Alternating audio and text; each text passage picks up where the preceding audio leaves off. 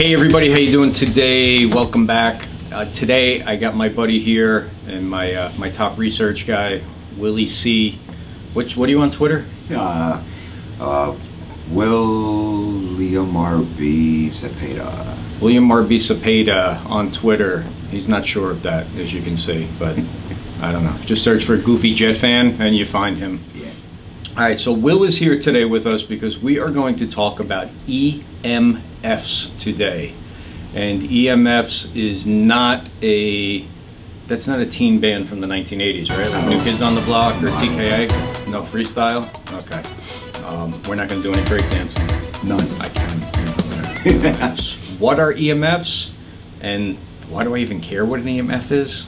So Will is our top research guy here with our company, and Will is going to give us a little bit of information today that you might find fascinating, you might find shocking, and you might even find terrifying. So, Will, what exactly is an EMF? Sure. EMF is short for electromagnetic field. Basically, it's the byproduct of anything electrical, from power lines to electrical outlets, refrigerators, microwaves, light bulbs, Wi-Fi, including laptops, cell phones, TVs, the list goes on, and I'm sure you get it. Anything that's electrical basically puts out electromagnetic fields. Okay, so that should kind of be common knowledge though, right? Anything that you plug into a wall is going to have electricity. Why is this an issue? Yeah, it's an issue because we as human beings are electrical beings, and that means that there's positive charges and there are negative charges. And if you don't believe that we're electrical beings, just look at anybody in an ER hooked up to an EKG machine. That measures the electricity running through the body. Once a person flatlines, basically there's no more electricity running through the body. That said, there's positive charge and negative charge. Positive charge is what we have an overabundance of when we're exposed to anything electrical. And that's bad because a lot of that in abundance leads to chronic inflammation. And I'm sure you guys know that chronic inflammation is the mother of all diseases. Well, what can chronic inflammation cause? What types of things can it cause? Sure. Chronic inflammation in your joints, you probably heard of tendonitis, bursitis. Chronic inflammation in the gut, you probably heard of Crohn's disease. Inability to digest foods. Chronic inflammation in the heart, you have your strokes and heart attacks. Chronic inflammation in the brain, you're looking at Parkinson's or Alzheimer's disease. So let me say, Wi-Fi. Wi-Fi is everywhere. Does Wi-Fi give us EMFs? Oh, yes, it does. Does internet, when you're sitting there on your iPhone and you get the phone held up to your ear all day long, does that, when you're laying in bed at night watching YouTube videos or messing around on Facebook or checking the sports scores? Mets lost, by the way. Good questions, and the short answer to that is yes, everything affects in a negative way. You probably heard of people saying that being exposed or being on your cell phone all day can lead to cancer. There's a lot of truth to that. As a matter of fact, science is beginning to back all this stuff up. Same thing with Wi-Fi. As a matter of fact, I was just looking this up a few weeks ago.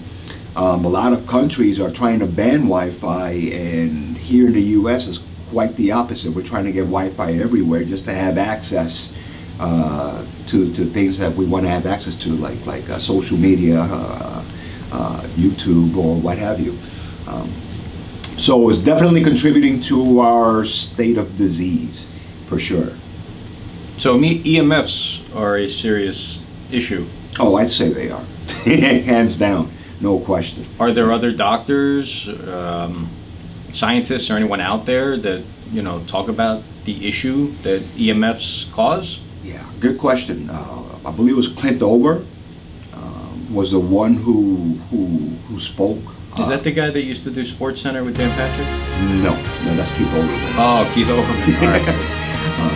I'm sorry. No, that's okay. Yeah, Clint Ober has done a lot of research on electromagnetic fields. Also, you have your doctors like Steven Sinatra, Laura Conover, Joseph Mercola. The list goes on and on. But there are a few doctors that are speaking against electromagnetic fields, electromagnetic radiation. So they need to someone needs to come up with some sort of solution to get rid of, I mean, there's no way to get rid of these EMFs. No. Unless we go back to living in the Stone Ages. Pretty much. Or have a massive power outage throughout the planet. But there's got to be, what do you got in your hand? And I don't know if anybody can see that if you hold it up a little bit here, so. This is an electromagnetic field detector. Basically, it's battery operated, and when you turn it on to the on position, anything that's electrical, you'll be able to hear it and see it through the lights that are in this meter. So can you show us how this thing works and how it would detect? So right now, if I'm understanding this correctly, I am full of EMFs. You are. Just by virtue of being in this building, just by virtue of being exposed, like the microwave is turned on, the air purifier, the fridge, the Wi-Fi, lights, Wi-Fi in the building. Yeah. All right, let me see how this thing works. Okay, so what I'm going to do, I'm just going to go ahead and put this on the on position. Yeah, simple as that. So what? That sound that we're hearing is electromagnetic field that's running through your body. Okay. And that's not natural to my body? No, that's not, because it's giving you too much of a positive charge, and because of the positive charge, there's an imbalance, which means that you are more prone to chronic inflammation, which kind of makes sense. So does this mean in some sort of way I'm kind of like the Terminator? You're being terminated. I know, I'll be back. So with this device that you got here, why don't we just take a quick walk around the building and show me some of the things that just throw off these EMFs. Sure. All right. Okay. So what I'll do, I'm just going to go ahead and turn this on the on position, and it just so happens that right behind me there's an outlet. Basically what I'm going to do is just put it close to the outlet. There's that. Here's the thermostat. That's the Wi-Fi. Extension cords. Yeah. What's that? Her heater. Alright, so her heater's putting out EMFs? Her heater's putting out EMFs. What do you got there? This is her shredder. Shredder's putting out EMFs? Yes, sir, it is. That is absolutely frightening and amazing, and I don't know. I look forward to hearing a possible solution. A cure. There's no cure, right? Not a cure per se, but there are ways to curtail it. There are ways to keep it down to a minimum. There are things that we can do to control the amount of electromagnetic fields that we're exposed to. And I'm supposing that you're not going to tell us what those are today, so that we're going to have to tune back in another day to find out, right? That is correct, sir. Well, the Mets stink today, and they'll still stink whenever you tune back in and watch that video. So thanks for tuning in today, guys. Remember, never give up, and we will see you again soon. Adios.